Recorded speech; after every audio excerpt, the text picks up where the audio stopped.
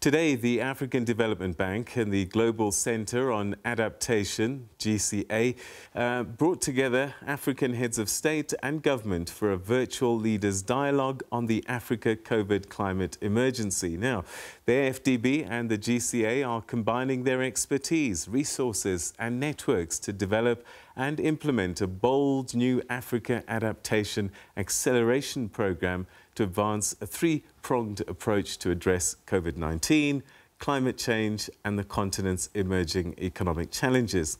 AfDB President Verkooijen Adesina said that during an inaugural ministerial dialogue on adaptation action held as part of the summit, our ambition is bold to galvanize climate resilience actions, support countries to accelerate and scale up climate adaptation and resilience, and mobilize financing at a scale for climate adaptation in Africa.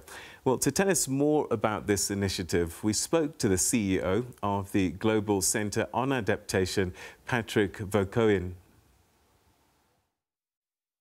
I think today was a breakthrough for the continent. Why? COVID-19 has ushered the world in an era of multiple interconnected systemic shocks. And nowhere, quite frankly, Peter, is this more true in Africa. Some have even said that the continent is at risk of some have called a vaccine apartheid. At the same time, Africa is also disproportionately impacted by climate change, has limited fiscal space, credit ratings at risks, and also limited borrowing capacity. So what we have been doing today is bringing over 30 world leaders today, brought together, and have said, okay, the problem is clear. Africa is in essence a victim to climate change. It's only contributing about 5% of global greenhouse emissions globally, but is bearing the brunt of all the impacts. More floods, more droughts, more storms, more cyclones. And we want to change the narrative and see whether the international community can partner with Africa to deliver financing at scale. That's what happened today. I think we reached a very significant commitment for many world leaders. Now, obviously, going forward to the very important COP26, the climate summit towards the end of the year, we want to capitalize on these commitments with concrete financial contributions from across the globe for Africa.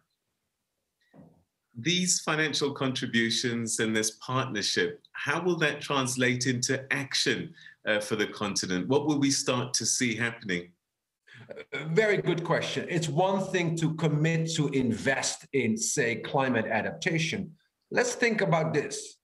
In the last year or so, global economies committed to over 20 trillion US dollars in restarting the economy. We have a once in a lifetime opportunity to build a climate smart, safe, inclusive economy for the continent. What do we need? We need those investments in the recovery efforts also to take into account climate risks. What is good for health, good for the economy, and good for the planet. So investments in climate smart agriculture, investments in resilient infrastructure. We need to look at all our investments through a climate lens and then provide the resources adequately needed. I mean, Peter, the reality is this. Climate adaptation projects, be it in agriculture, be it in infrastructure, be it in water security, is happening on the continent, but not at the scale which is required. A very, let's say, dark fact is this. Only 3% of all climate finance worldwide is going to Africa. That has to change. The conversation today was very clear. World leaders are committing to additional resources.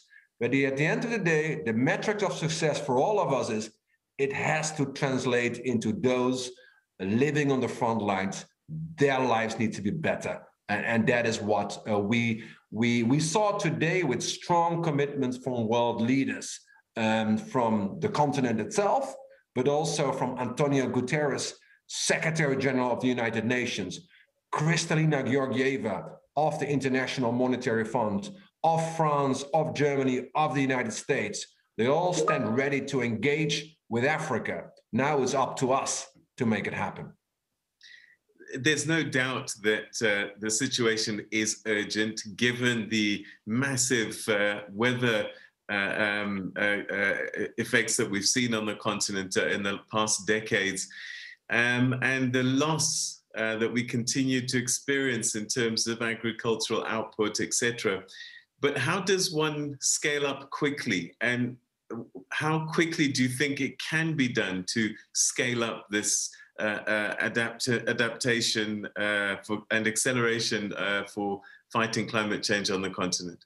Well, thank you so much, Peter. It's exactly the point. It's scale and it is speed.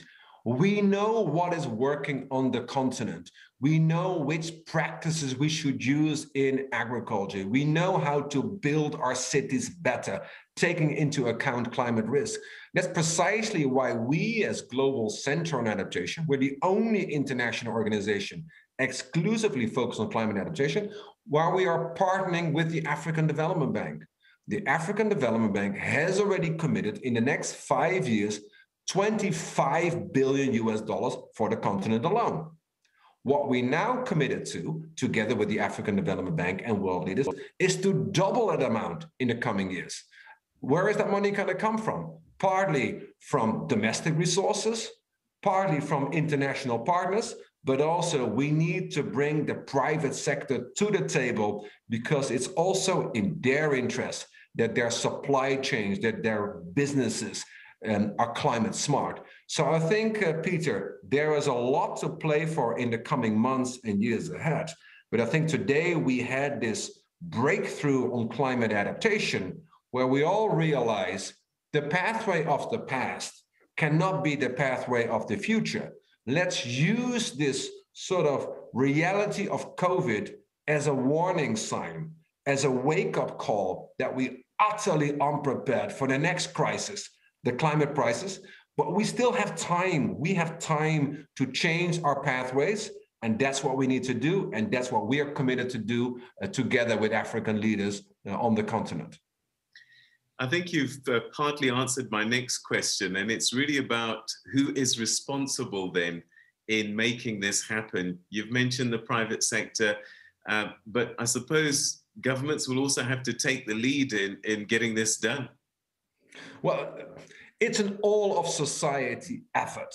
It's government leaders, heads of state and government, it's ministers of finance, it's city mayors, it's the private sector, it's citizens, it's science. The battle against climate change will be decided in cabinet rooms, boardrooms, kitchen tables, laboratories, but it has to be brought together. It has to add up.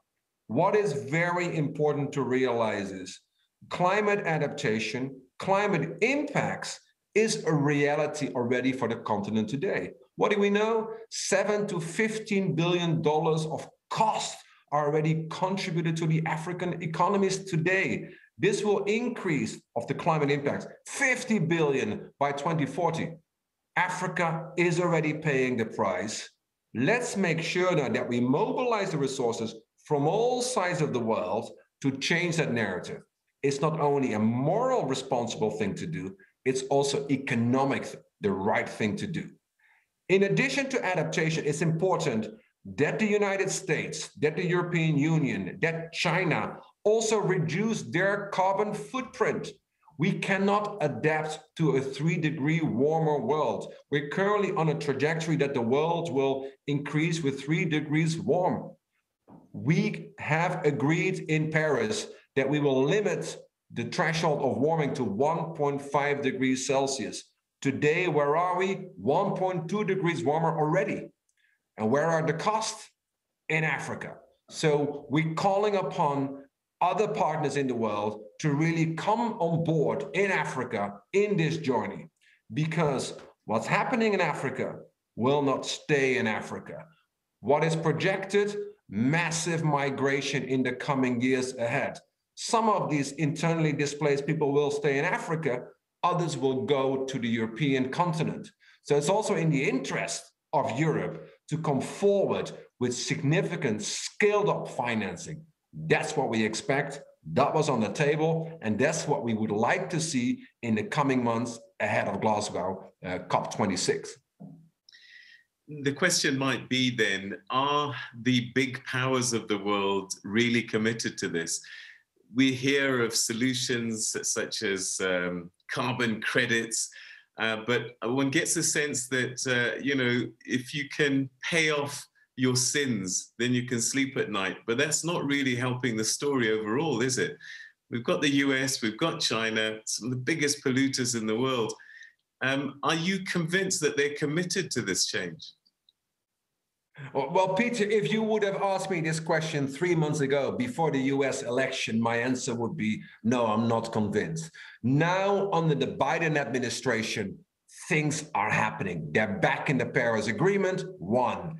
They're coming forward with domestic commitments, how to retool the US economy. But what we need strong commitments of the United States, of the Biden administration, to deliver on their climate finance promise.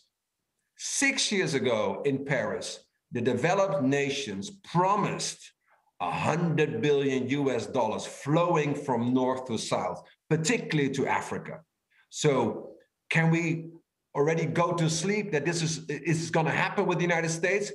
Lots to play for.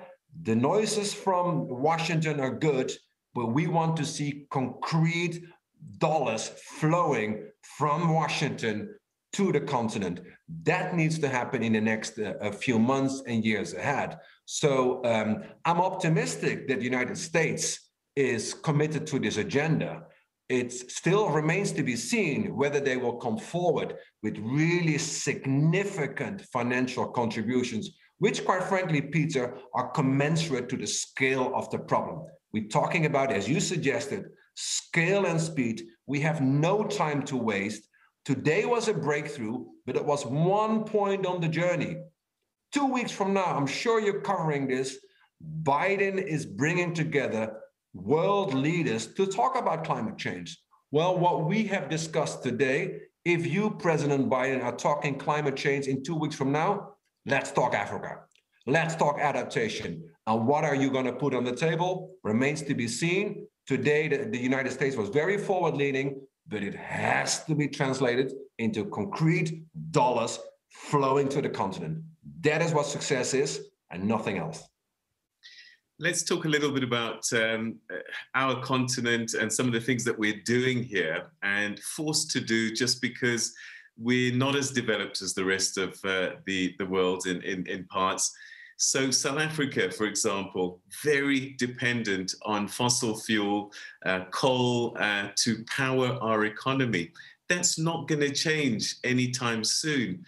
But yet, the more we do it, the more we're contributing to this climate change problem. How do we reconcile where we are in reality and what needs to be done? Where does adaptation come into play for a country like South Africa that's so dependent on fossil fuels?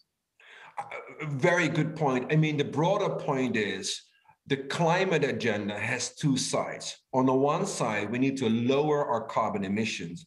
Well, at the same time, we need to adapt to the changes in the climate, which are happening already today. More floods, more droughts, more storms, more cyclones.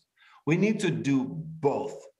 The IMF, the International Monetary Fund, came forward and said, well, this is the time also for South Africa to join the journey towards a green economy. It's not only good for the economy itself because it provides jobs. It will provide economic returns. Every dollar invested in climate adaptation, be it in early warning systems, agroforestry, infrastructure development, has a $4 to $10 of return on its investment. It's not only the right thing to do, it's the smartest thing to do, it's good economics.